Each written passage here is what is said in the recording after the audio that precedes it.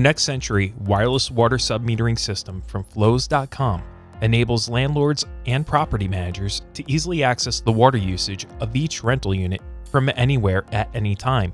No need to travel to the building, no need to enter a tenant's unit. Simply open the app on your phone or PC and all the data is available for you to view. This wireless metering system saves both you and your tenants time and simplifies an otherwise cumbersome task. Here's how the system works. There are three main components required to implement the next century system. First are the water meters, to measure the water used by each tenant or unit. Next are transceivers, to transmit usage from the meters to a gateway. Finally, there is the gateway, to receive usage data from the transceivers and send that to the cloud. Water meters. Flows.com offers a variety of water meters perfect for submetering applications. The only requirement for use in these wireless systems is that they have a pulse output, which is a simple dry contact switch that closes and opens when a magnet goes by it to indicate the passage of a defined amount of water. This magnet is typically on one of the dials on the face of the meter. There is also insertion type switches that go into the meter and the magnet is not visible. Both types are easily fixed to the meter using a single screw. Regardless of the switch type, these meters will have a 2-wire cable coming from them. The 2 wires connect to the transceivers. You can browse our site at Flows.com to compare the different meters, or call us to speak with an expert to help you decide which meter will be the best choice for your situation. Transceivers. These are small, simple transmitters that the pulse output cable is connected to. They are battery powered by a replaceable lithium battery that will last about 5 years under normal conditions. But don't worry, the system will alert you when the battery of any transceiver is running low.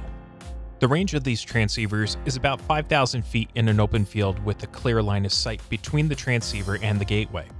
Obviously, this is not a typical application. Walls, floors, staircases, appliances, etc. all interfere with and reduce the range of the signal. Every location is different, but with the next century system from Flows.com, testing is performed easily using the test function on the transceiver. Simply set up the gateway where you want it, then go to the location of each meter and press the test button. You will know instantly whether or not it was able to connect with the gateway. If the test fails to connect to the gateway, there are 3 options. You can extend the cable from the meter to a location where the transceiver has better proximity to the gateway. For instance, feed it through a firewall or past the boiler room so that the transceiver has less obstructions to interfere with its signal. You can install a repeater somewhere between the 2 components. A repeater is like another transceiver that simply receives a signal and sends it out again at full strength. Or you could find a better location for the gateway that is central to all meters.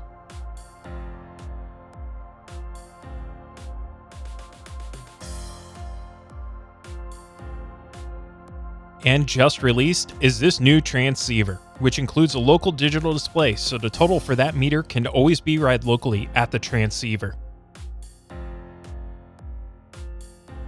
Finally, there's the gateway. The gateway is the brains of the system.